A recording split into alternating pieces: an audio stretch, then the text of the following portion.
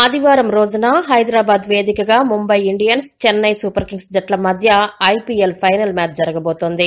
మిగతా జట్లన్నింటినీ దాటుకుని ఈ రెండు జట్లు ఫైనల్ సమరంలోకి అడుగుపెట్టాయి. ఈ మ్యాచ్పై అభిమానుల్లో హైటెన్షన్ నెలకొని ఉంది. మరి ఈ ఐపీఎల్ ఫైనల్ మ్యాచ్లో తలపడుతున్న ఈ రెండు అత్యుత్తమ జట్ల బలాలు, బలహీనతలు ఏంటి? ఏ జట్టు ఫేవరెట్ గా బరిలోకి దిగబోతుందో ఇప్పుడు చూద్దాం. చెన్నై జట్టు విషయానికి వస్తే ఈ జట్టులో అనుభవం ఉన్న ఆటగాళ్లు చాలా మంది ఉన్నారు. కానీ ఈ ఐపీఎల్లో వాళ్లందరూ వాళ్ల స్థాయికి తగ్గట్లు ఆడలేదు అనే అభిప్రాయం వ్యక్తమవుతుంది. కానీ చెన్నై జట్టులో ఉన్న మ్యాజిక్ ఏంటంటే అవసరమైనప్పుడు ఎవరో ఒక ఆటగాడు అద్భుతంగా ఆడి చెన్నై జట్టును విజయతీరాలకు చేరుస్తుంటారు. ఇక ఈ జట్టు బ్యాట్స్మెన్లలో ఓపెనర్లు డూప్లెసిస్, షేన్ వాట్సన్ సాధారణ మ్యాచ్లలో పెద్దగా ప్రభావం చూపనప్పటికీ కీలక మ్యాచ్లలో సత్తా చాటుతుండడం చెన్నై జట్టుకు కొద్దిగా ఊరటనిస్తుంది.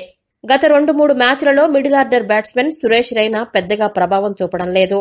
అంబటి రాయుడు, రవీంద్ర జడేజా కూడా ఈ ఐపీఎల్లో మ్యాచ్ విన్నింగ్ ఇన్నింగ్స్ అయితే ఆడలేదు. మిడిల్ ఆర్డర్లో ధోనీ ఒక్కడే ఎక్కువ భారాన్ని మోస్తున్నాడు. మరి ఫైనల్ మ్యాచ్లో చెన్నై జట్టు బ్యాట్స్మెన్ ఈ బలహీనతలను ఎలా అధిగమించి ముంబై బౌలింగ్ ని ఎదుర్కొంటారో చూడాలి. ఇక బౌలింగ్ విషయానికి వస్తే ఫాస్ట్ బౌలర్లు దీపక్ చాహర్, బ్రేవో, స్పిన్నర్లు హర్భజన్ సింగ్, ఇమ్రాన్ తాహిర్, రవీంద్ర జడేజా బాగానే బౌలింగ్ చేస్తున్నారు.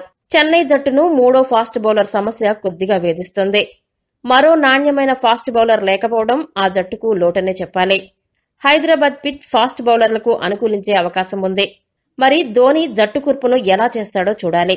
బ్యాట్స్మెన్ మురళీ విజయ్ ని జట్టులోకి తీసుకుంటాడా, లేక ఫాస్ట్ బౌలర్ శార్దుల్ ఠాకూర్ ని జట్టులోకి తీసుకుంటాడా అనే విషయం ఆసక్తికరంగా మారింది.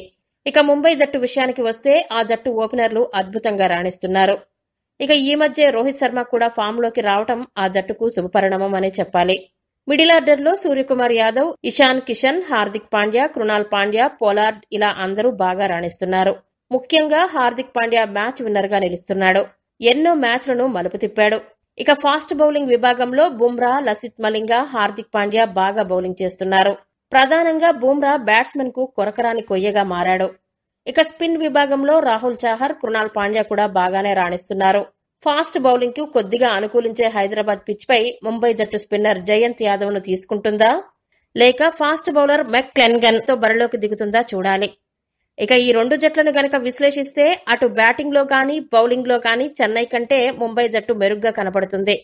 దీనికి తోడు ఇప్పటి వరకు ఈ రెండు జట్లు ఈ ఐపీఎల్లో 2 లీగ్ మ్యాచ్లతో పాటు ఒక క్వాలిఫైర్ మ్యాచ్ లో మొత్తం 3 సార్లు తలపడ్డాయి.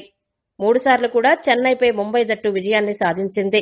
ఇక ఫైనల్ మ్యాచ్ లో ముంబై జట్టు ఫేవరెట్ గా బరిలోకి దిగుతుంది. మరి ఈ ఫైనల్ మ్యాచ్ లో చెన్నై జట్టు ముంబైపై కసి తీర్చుకుంటుందా, లేక ముంబై ముందు చెన్నై మరోసారి తల వంచుతుందా తెలియాలంటే ఈ రోజు రాత్రి వరకు ఆగాల్సిందే.